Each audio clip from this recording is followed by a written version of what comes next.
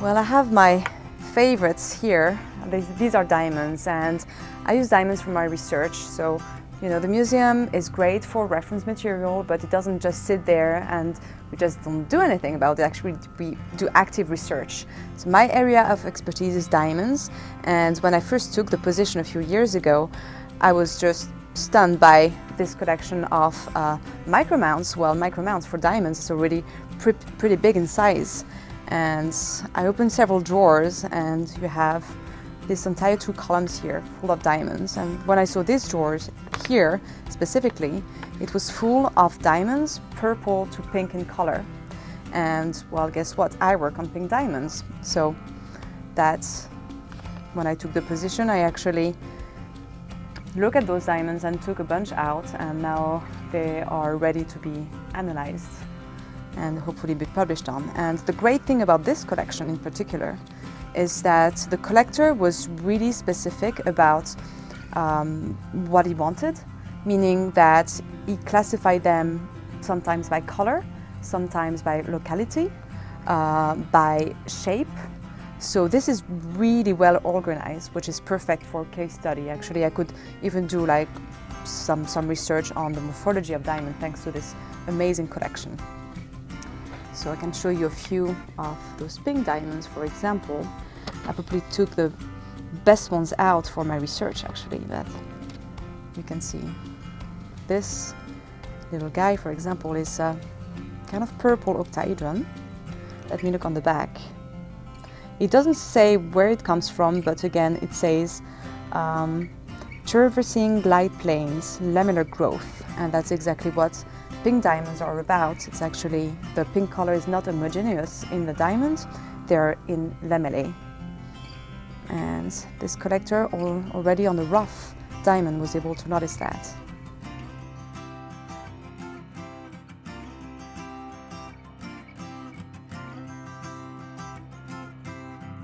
Rupert collection.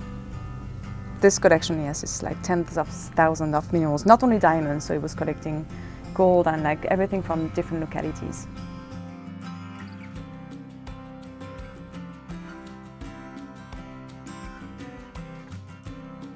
I have several research interests. The first one that I began working on when I was a postdoc back at the Smithsonian was the color of diamonds. I was working on pink and blue diamonds. Pink, because for many years we have been asking ourselves the question where the pink color comes from. The answer is we still don't know, and people have been working on that for over 40 years now.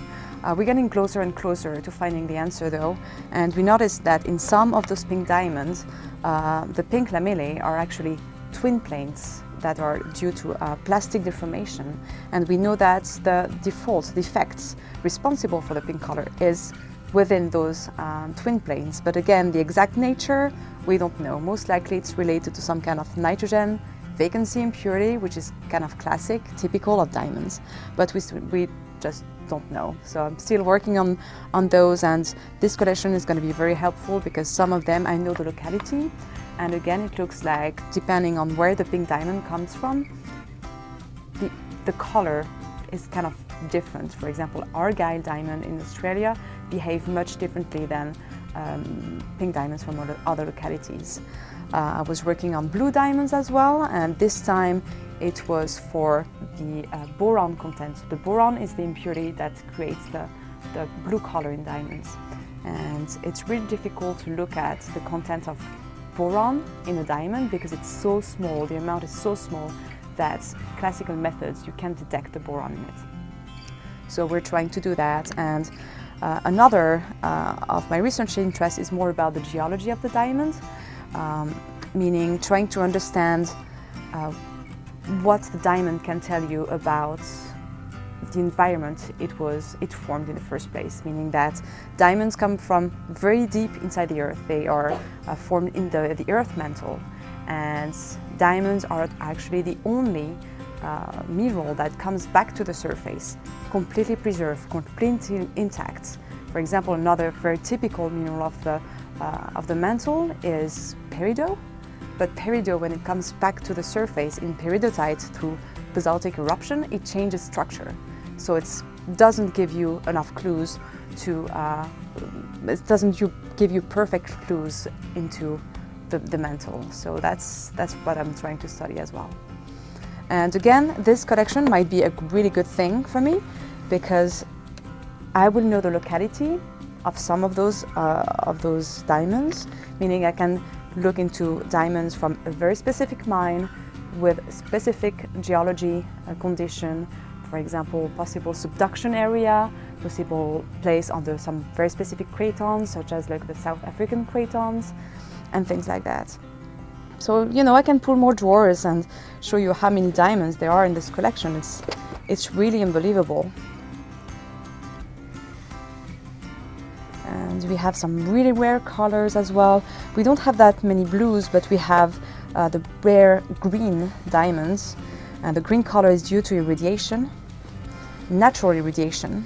And right now we can't make the difference between green diamonds where the color comes from irradiation in a lab versus irradiation in a geologic environment. So again, really good material for study. I can show you this one here. It's not green, but it's kind of big, you know, like we say, it's micro amounts, but look at this one, it's like over a centimeter across. That's a big diamond, and when I look at the shape, I didn't study it, but most likely that might be a type 2 diamond. I think I got the best one out there. Yeah, so this one is fun, but sometimes they are not only single crystals, they can be intergrowth, twins. Some diamonds actually look like flowers sometimes when you look close at them, spheres, depending on the growth rate. For example, like you will have a cuboid diamond versus a sphere versus a very nice octahedron.